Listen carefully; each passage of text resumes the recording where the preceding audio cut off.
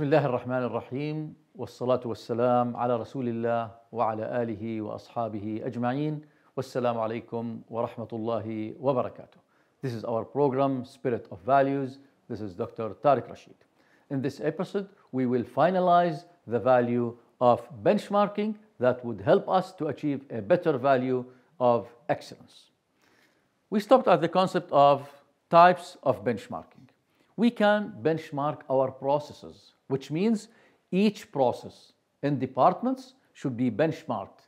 This would help us to improve the process. For example, in the HR, the recruitment process, are we performing better than others? Is there a slow in the process of recruitment? For example, evaluation, employee evaluation. It's a process. How do we do the employee evaluation? Training, development. So we define the process benchmarking. The most important is the financial benchmarking. What is the cost of the operations? And usually we try to lower the cost of the operation. What is the return of investment? We have to enhance the return of investment. Not necessarily the return of investment should be financial. For example, if we enhance our branding, our name in the market. So this is, again, it's a return of investment. Benchmarking from an investor perspective. What would investors, if I am a business oriented towards profit, how can we benchmark from other investors and read their perspective? Performance benchmarking is the most important. We have to check all our performance, and again, this is what we call key performance indicators. Key performance indicators. And we have lots of indicators. Who should agree? First, the departmental team as well as with their management. Then the whole organization would agree with top management for the most critical key performance indicators. And usually care for cost, time, quality, brand, customers, should always be in our mind. All of these have to read the key performance indicators. There are lots of references, but one of the best references to go for the key performance indicators is a library of KPIs. So we agree on the performance benchmarking. Sometimes we make a product benchmarking. Can we improve our product? What are the gaps in this product? How can we enhance its quality? Lower its cost. So product benchmarking is another very important benchmarking study. And the most critical also strategic benchmarking. Again, let's look for the pyramid of management. If we look for the pyramid of management, here we have top management. Top management always care for strategic components, vision, mission, strategic goals, the values, which is a very critical. And in this program, we are discussing values. So strategic performance is very important. Are we achieving our mission? Have we started in the right direction towards achieving the vision? Then we'll come to senior management level where they start benchmarking their processes to get directly to the strategic performance. And down for the operational management, we read all operational processes that will help to achieve the strategy. So strategic benchmarking is very important. Functional benchmarking means each department. So HR department has some functions. We benchmark them. The financial department, it has some functions. We benchmark and so on. Functional benchmarking. Another type is best-in-class benchmarking, which means let's compare ourselves with the best practice in the market, in the processes, in the strategy, relate and see where are the gaps, and operational benchmarking. So all these are types of benchmarking that we can apply in order to improve the performance. The key elements of the benchmarking efforts. How can we achieve? What type of efforts we need? Management support is a must. This is the importance of leadership. And you can go back for the episodes where we discussed the importance of the value of leadership. So management support. Without management support, we cannot achieve any benchmarking in the process. But also define the systematic approach.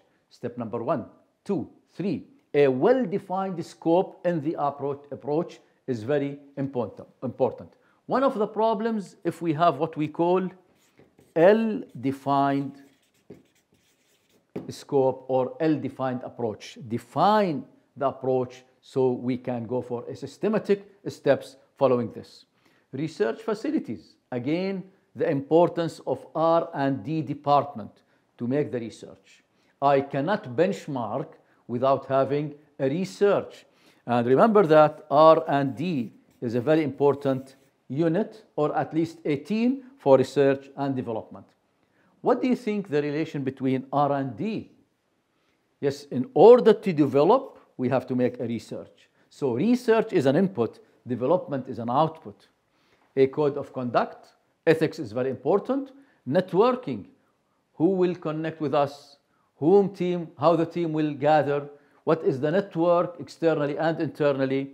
Train your team for the benchmarking, all the members on the process in order we can maintain excellence in performance and efforts.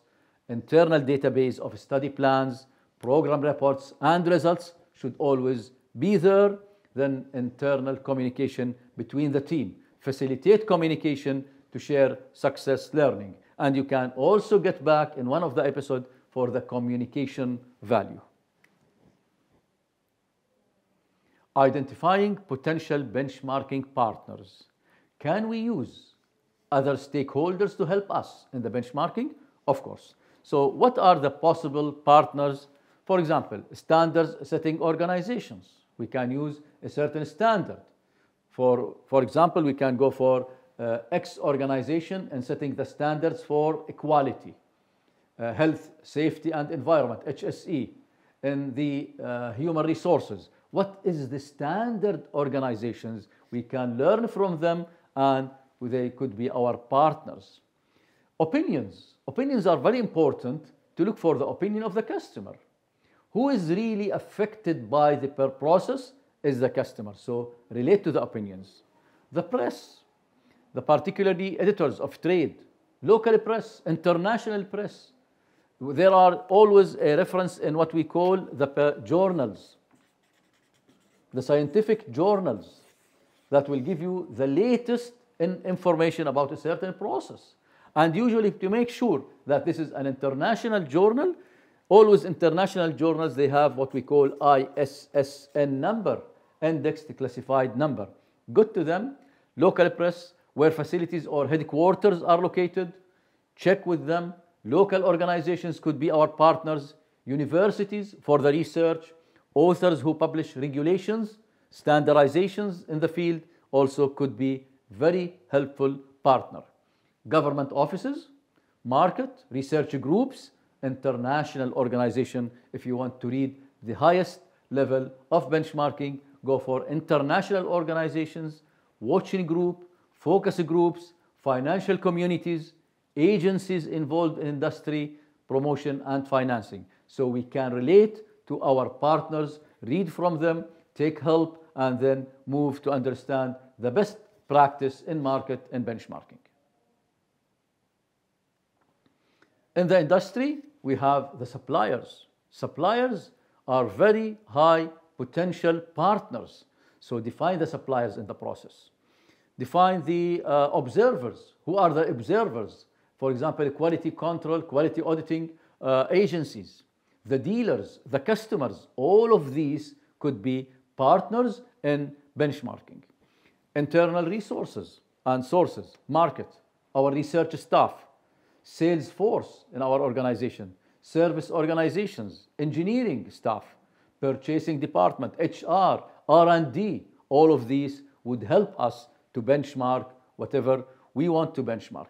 Service organizations, trade associations, investment banks, because banks always support lots of business and projects. They could be very helpful in benchmarking. Consultants, auditors, commercial banks, all of these will help us to identify the process of benchmarking, and they are potential for partners in benchmarking. What about the pitfalls and criticism for benchmarking? Idea of copying others. This is always debatable. If we compare ourselves to others, are we performing better or are we taking from them? So are we copying them? How can an organization be superior if it does not innovate to get ahead? We have to read the market, to check the market and move ahead to be better than the others. How can an organization even survive if it loses track of its external environment? I cannot move without reading the external environment to compare. So this is always a debatable question about benchmarking. It's not a strategy or business philosophy. It is an improvement tool. And usually we believe in the CI, continuous improvement of the process in the organizations is a must. It's not a substitute for innovation. Innovation would get ideas from benchmarking to go further and give new ideas. And this is what we will see in the following episodes. How can we apply methods in order to go for innovation rather than only just take benchmarking as a source of idea? We have to avoid the following. Benchmarking for benchmarking. Is benchmarking an objective? No way. Benchmarking is a tool or a mean to improve. If we did the benchmarking, then we have to move to progress, focusing entirely on companies of performance measures rather than the process and activities that enable the achievement of good practice. Look, how can we improve the process? Not only to compare, but how can we improve? And expecting that benchmarking will be quickly or easy. Never put this in your mind. Benchmarking needs effort, patience, resources, and if we fail, we have to go again and try better methods of benchmarking. So this is always keep in mind and avoid just thinking that benchmarking is just an objective by itself. It's a way to improve. What are obstacles that may face us in the benchmarking? Sometimes if we go only for internal focus, we have to read both the internal environment and versus the external environment. And benchmarking, we have to go for both. But sometimes we have some obstacles in the internal benchmarking. Sometimes we have obstacles in gathering information from the external environment. Objective too broad, and always narrow the objective. If you go too broad in the scope or the objective, you cannot benchmark. Narrow it, well-defined scope of benchmarking is a must. And even if you set unrealistic timetables for the tasks, you will accelerate the result, but you will affect quality. So put realistic timetables for tasks. And if the team is very poor team composition, this will affect negatively the process of benchmarking. Improper emphasis. Emphasize what are we benchmarking. And insensitivity to partners. This is another obstacle. Would they help us? Would partners will agree with us? And if we don't have top management support, very limited top management support, this is a major obstacle in the benchmarking process. So always we should agree with our top management, providing vision, providing us with the influence in order to move. So all of these are obstacles, but we have to set how can we remove these obstacles and move forward for better results of our organizations. So by this, we reach the end of the concept of benchmarking value. It's very important to keep in mind that this value will help us to move to a better performance, lowering the time, lowering the cost, and improving the quality. So in this episode, we covered lots of issues towards achieving excellent benchmarking in order to achieve the value of excellence. Keep in mind that benchmarking is just an operational value, and the highest value is achieving excellence. Choose a good team, Top management support is a must. Have good resources, realistic time schedules, the team agree on this, and always support with your partners. Make a good relation, a strategic relation with your partners. This will help us to move. However, there is another methodology against benchmarking which started in Japan. It's called Blue Ocean Strategy. What is a Blue Ocean Strategy and why it's an ocean? The concept of an ocean is a market. The market is an ocean full of competitors. The competitors are like sharks, and you are comparing yourself with the best performers in the market. So you are swimming in a red ocean full of competitors, and you are trying to achieve better than them. The philosophy of Blue Ocean Strategy is a Japanese strategy. Why not to swim alone in a blue ocean with innovation, in new ideas, and let others benchmark you. Don't benchmark others. This is another philosophy.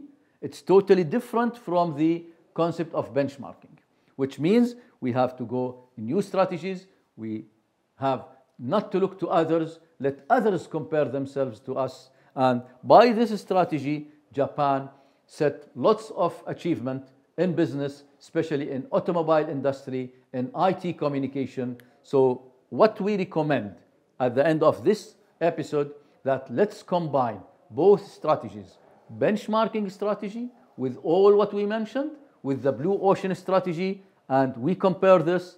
We start by new ideas, then compare yourself. Are you leading the market or still ahead? Continuous improvement is a must. In the following episodes, we'll go for some models that we use in order to be very innovative and use the outputs of the benchmarking study. Wassalamu alaikum wa rahmatullahi wa barakatuh.